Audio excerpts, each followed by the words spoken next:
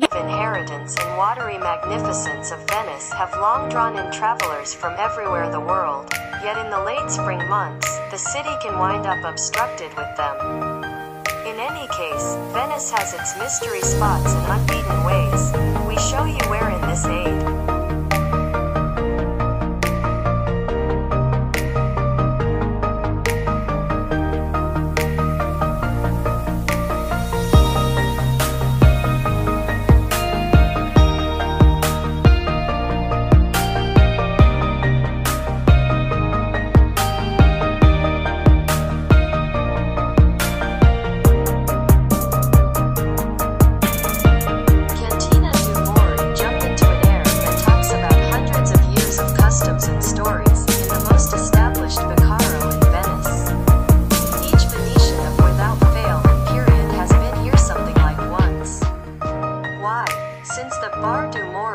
Supposed to be the most established Vaccaro in Venice. And that implies a considerable amount. Great cicchetti, decent wines, amicable health and, in particular, a climate that talks about hundreds of years of customs and stories assuming you are near Rialto. Malafatti, or wrongdoings. Venezia is a non-benefit drive run by Rio Terra dei Pensieri. Sells items made by detainees from the Santa Maria Maggiore men's prison. This offers them preparing and proficient recovery.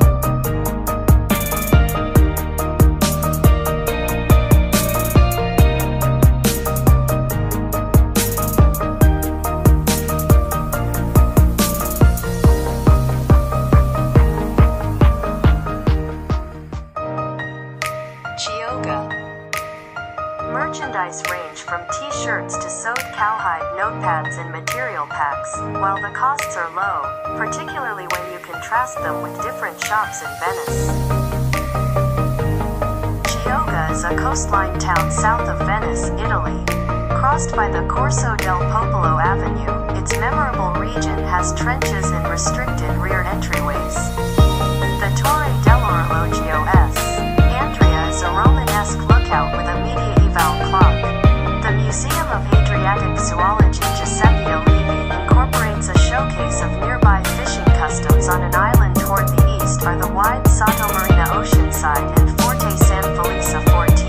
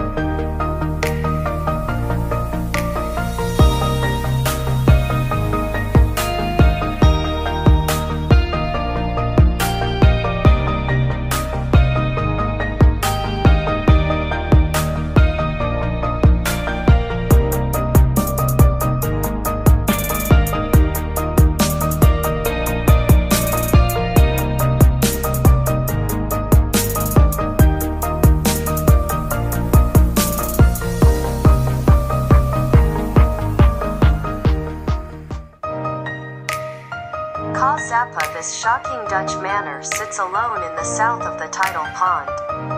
It's hard to reach, and you would have to have, or lease, your own boat to arrive.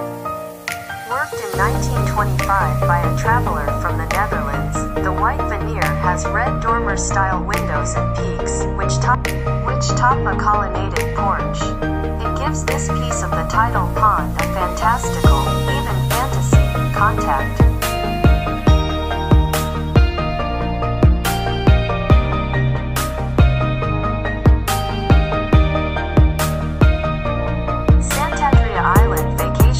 To Murano to see the glass shops, Burano for its beautiful houses and Torcello for its inclination.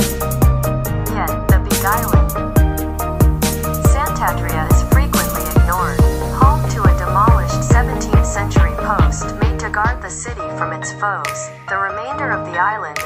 infested and unkempt. The highest point of Sant'Andrea Messy Vestiges makes for a fantastic outing spot with unmatched perspectives over the tidal pond and city.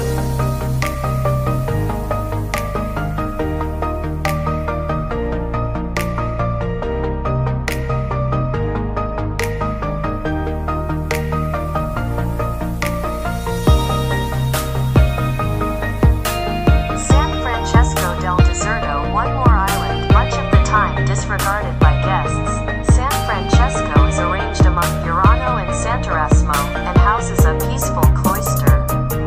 With 4,000 cypress trees, the unspoiled religious community gardens warrant a long walk, and the middle-age groups are likewise worth a visit, counts the tale of St. Francis's appearance on the island in 1220. As indicated by legend,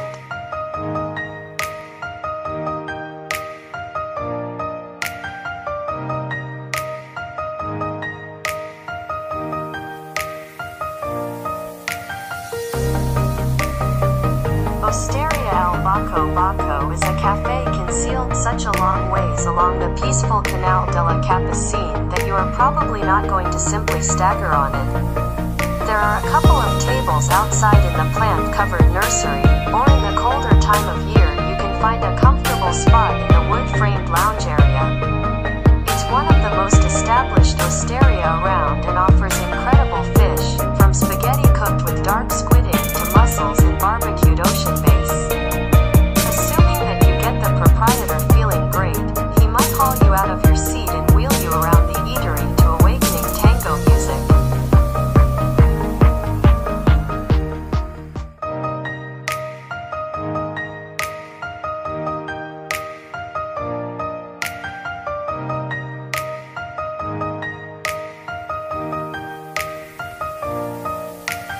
Ghost walking tour. Emerge around evening time and find the city's phantoms of the past on this Ghosts and Legends walking tour.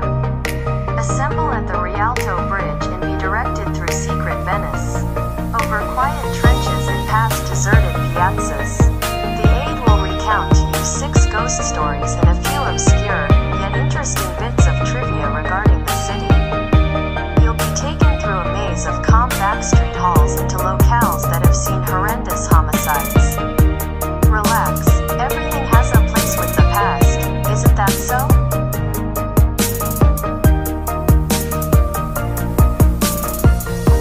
Libreria Acqua Alta here. The mystery used bookshop is right on the waterfront. During the blustery season, it has definitely disapproved of floods.